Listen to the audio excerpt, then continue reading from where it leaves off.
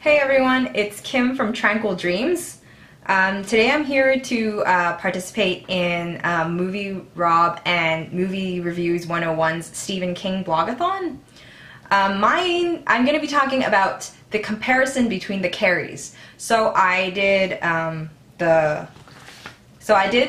book Carrie from Stephen King, his debut novel, and compare that with the 1976 Brian De Palma adaptation, and then compare that also to the 2013 remake of Carrie.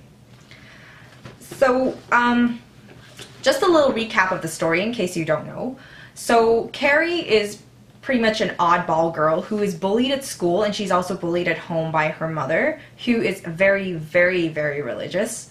And this is also one of the reasons why she's bullied at school, because she doesn't know a lot, and she just and she's not very pretty, and all these things cause her to be neglected and bullied, pretty much. So when a trick goes bad, and due to certain events that happen, she just breaks out, and the telepathic abilities that she has just breaks loose, and she wreaks havoc on the town. So the book was really, really good.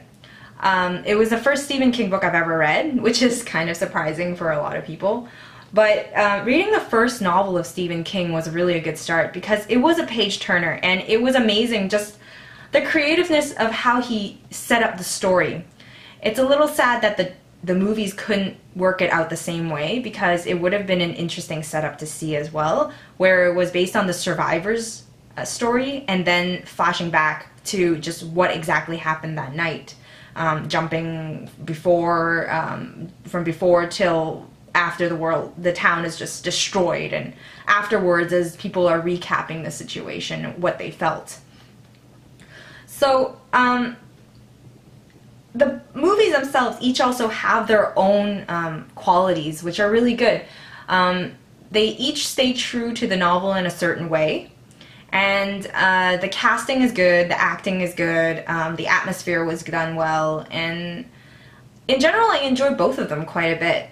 They both had their own effects. Of course the 1976 one had effects and campiness to it, because it's just from 1970s. The effects aren't comparable to CGI and whatnot that we have in the modern age now. So I guess that brings us to the first thing that I'd like to compare, is that a lot of people would bring up that the 2013 one and the 1976 one, which we pretty much can say is similar to the book because the book was also in 1970s, that the modernization of it in the 2013 version, is that a big deal? For me it wasn't, because I feel that bullying is the main theme there. And bullying is still relevant in the society now, especially now, when it's coming back to be a really big part of what we discuss, especially when we talk about kids and school and all that stuff. We see it in the media all the time.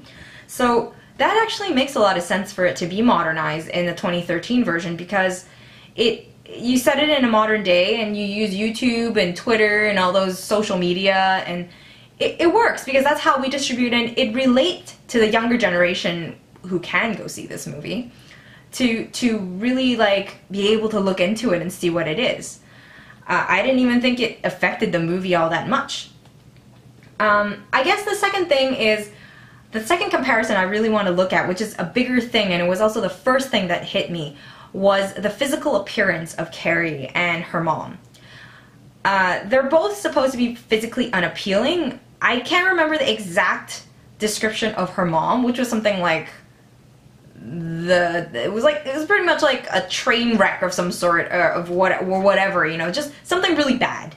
And Carrie was described as something like she was pretty chubby, and she was not, you know, the image we see of the Carrie in the movies.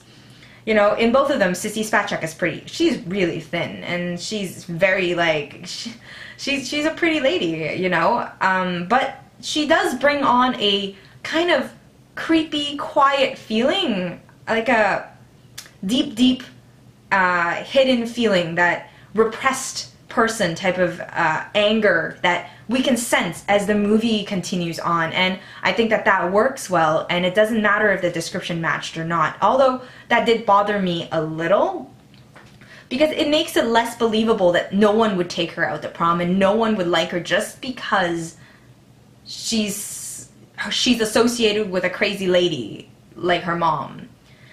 In the 2013 remake, we have Chloe Grace Moretz, which can carry crazy really, really well. And when this movie came out, I was thinking, without even knowing the story really well, that she would carry the role perfectly. So I was pretty impressed with both of their roles. But that is one of the differences, and one of the main differences that bothered me just a little. I think with that said, the character development is the second thing that I want to talk about as a comparison. Just the relationship with her mom is different. In the 1976 one, it's drastically different because she portrays it better, where she is actually scared of her mom because her mom bullies her. In 2013, she's not. She just starts talking back to her mom. And it didn't seem like she was scared of her mom. It didn't seem like she was repressed at home either. And that was the really situation, was that she was repressed both at home and at school. And then the second thing is the development of her telepathic powers, which were done better in the 2013 one, where we had two very similar scenes, but in the newer one, we also got a chance to see her train herself a little in various, like in a few scenes before the final showdown. In the terms of supporting actors, there was also a bit of difference where we had the relationship of Tommy Ross and Sue Snell. The 1976 one was a little bit more skewed, where Tommy Ross actually kind of felt like he was becoming a little romantic with Carrie, whereas he's not supposed to, so the 2013 does a better job in that sense, where he's genuinely there to be her friend.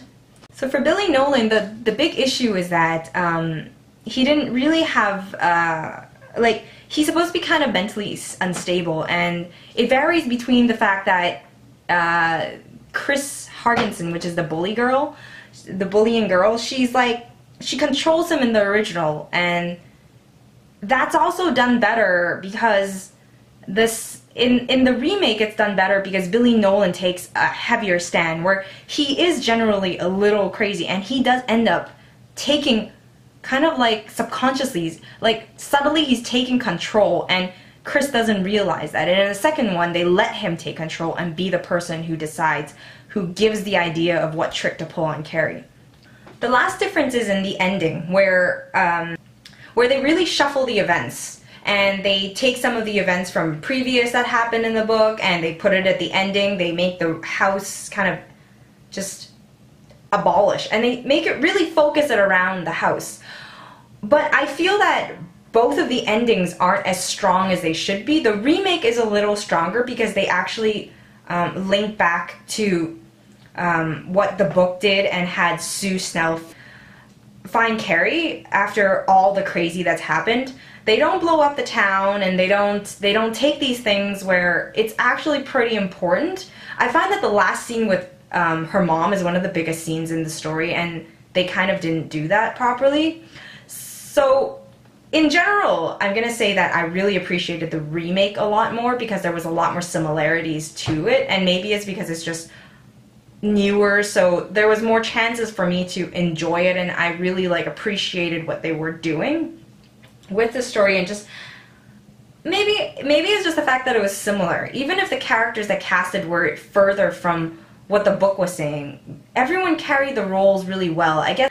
But still, I mean, all of them were done really well, but in the end, if I were to compare the book to which I enjoyed more, it'd definitely be the remake. I may be the minority, but I mean, you can try to convince me otherwise, right? So that's my comparison of the book against the two movies. Thank you for listening, and hope you enjoyed. Bye!